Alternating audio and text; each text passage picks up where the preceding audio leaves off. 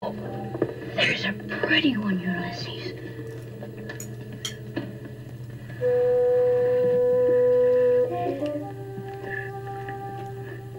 There it is. Hello BookTube, I'm Shawn the Book Maniac. Welcome back to my channel. Here I am with a review of an anthology of short stories by German women writers.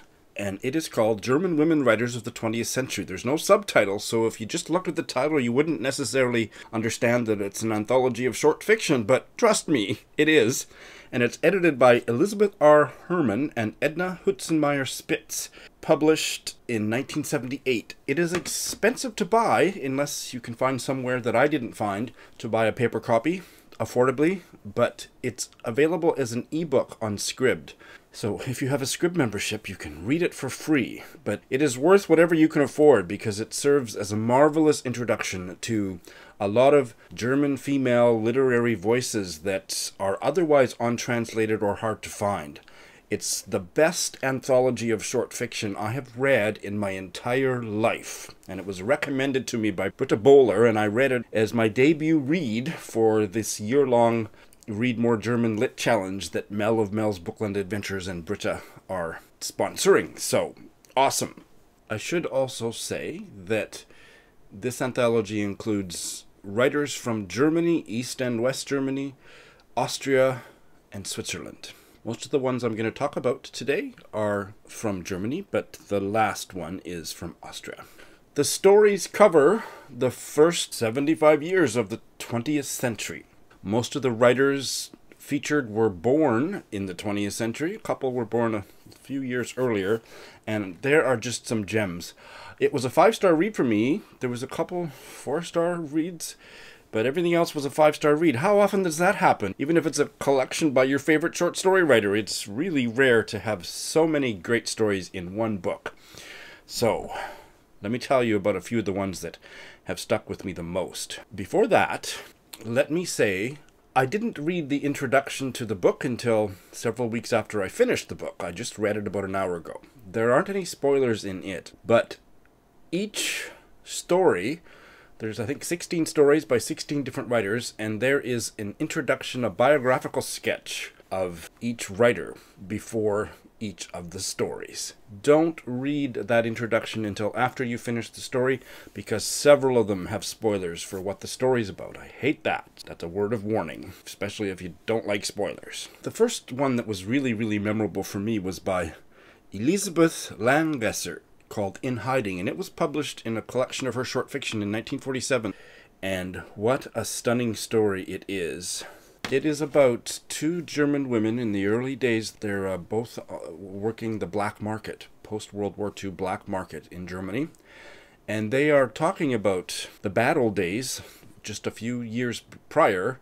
And one of them is telling a story to the other about hiding a Jewish woman in her home, hiding her from the Nazis. And she's speaking very frankly and talking about the fact that as that poor Jewish woman began to endure a mental breakdown, that this German woman began to resent her and wanted to get rid of her. That's all I'm going to say, but it has an incredible ending, an incredible reversal involving a parrot, and wow! The only author that was not new to me was Anna Seghers, because I read and loved one of her most famous novels, The Seventh Cross, last fall. I will put a link to my review below. And Anna Seghers went into exile during World War II, and her life is as colorful as a novel. Her story here is called The Excursion of the Dead Girls, and it's a remarkable story in content, in theme, and structure. I don't know how she does it. It's really difficult to describe. You just have to read it. But it's like a dream that the main character is having, where she's revisiting as an adult in her dreams. It's not exactly like that, but it's the easiest way to explain the story is it's like she's in a dream revisiting a childhood field trip with a bunch of her classmates. And the way that Seghers plays with time in this story, linking each of those young women's future history through the war, colluding with the Nazis, becoming Nazis, resisting the Nazi regime, and all the various ends that they met.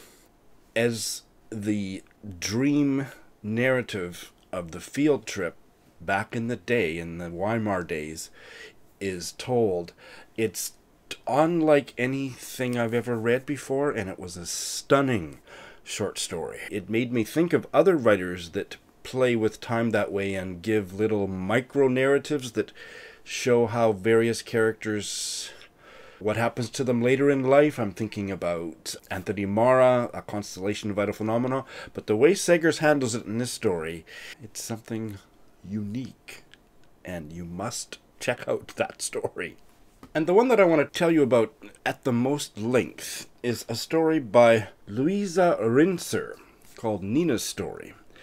And this is a story that is framed by the writer of the short story showing her friend the draft of this story. Well, the writer takes a nap, and then we get the story. And the story is about a female prisoner of the Nazi regime at the very, very tail end of World War II. The concentration camp has just released all its prisoners as the Allied bombers are on the verge of winning the war. And so this woman and her friends are wandering around, wondering where to go now that the Nazis, the SS, have booted them out of the concentration camp and said, fend for yourselves. And it's a harrowing story. I'm not going to say too much about it, other than that there is a moment between her and a SS guard who is in trouble, and she has to make a choice whether to help him or not. So you got to read the story. And then at the end, the frame reasserts itself. So the writer of this story we have just read wakes up from her nap, and then she has a long discussion with the woman who has read the story and liked it about what revisions need to be made, both for fictional and moral reasons. And I want to share this quote that comes at the end, where the writer of the story, and I don't mean Luise Rinser, I mean her protagonist who's written the story that I've just described to you about the female prisoner. That writer says, "None of us are heroes after all. We only pretend to be sometimes. All of us are a little cowardly, a little calculating and egotistic, and far from anything like greatness. And that, you see, that is what I should like to show, that we are at once good and evil, heroic and cowardly, stingy and generous, that everything exists close together, side by side, and that it is impossible to know what impelled a person to any act, whether good or evil motives. I don't like the people who want to make things simple when everything is so frightfully complex."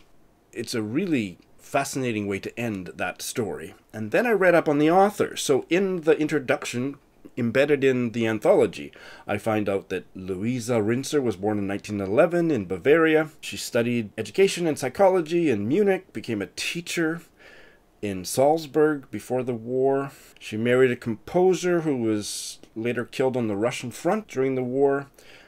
They had 2 sons. By 1941, her writings were forbidden in Germany, but she didn't leave Germany during the war. She was arrested and imprisoned until the end of the war. At some point in her life, she became a devout Catholic, and she was very active in church, including participating actively in the Vatican Council, the second one.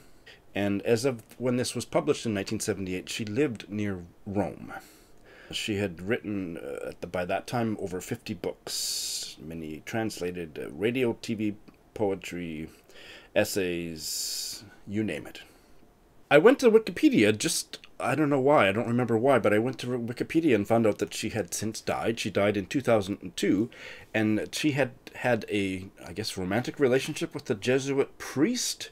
I didn't look up those details, so if I've got that wrong, somebody correct me, but she had some kind of a relationship with a Jesuit priest that was controversial, so I'm assuming it was a romantic one. But after she died, a biography was published and shocked the literary world. The author is Jose Sanchez de Murillo. Luise Rinser, A Life of Contradictions, 2011. And it exposed her as having been a Nazi in her early life. And that when she was a school teacher, she had denounced her Jewish headmaster to further her own career. I have not gone beyond what Wikipedia says, but I was struck by that in terms of the way that this early story of hers Nina's story was written and that passage that I shared with you. So that is something I do want to find out more about, but that made the story called Nina's Story that much richer. And the last one I want to quickly mention is by the Austrian writer Ingebord Bachmann. This short story is called The Barking, and I don't want to say too much about it other than it's the only thing I've ever read by Bachmann. I have her novel, I believe it's called Melina, on my pile to read later this year. But this short story was so layered and confusing in that wonderful way. Like, you just think there's probably no answer to the questions I have, but I am going to be mulling over these questions for many weeks to come. It's about an old woman and her daughter-in-law and her tyrannical son who refuses to ever meet her. He is a psychiatrist specializing in the mental health conditions of the Holocaust survivors. But he's a tyrant, and it's the relationship that his new wife has with his aging mother. And then there's barking at the end of the story, and it is a puzzle. It was a rich, densely literary, fantastic, very disturbing puzzle. I can't wait to read more Bachmann, and I can't wait to reread the story to see if I can at least get a bit more of what the heck that was all about, because it was fantastic. Okay, that's all I know how to say about this book. I hope I've said enough to get you to find the book and read it, because it's just a stunning collection of amazing fiction by German women writers. I loved it. Try it. Thanks for watching.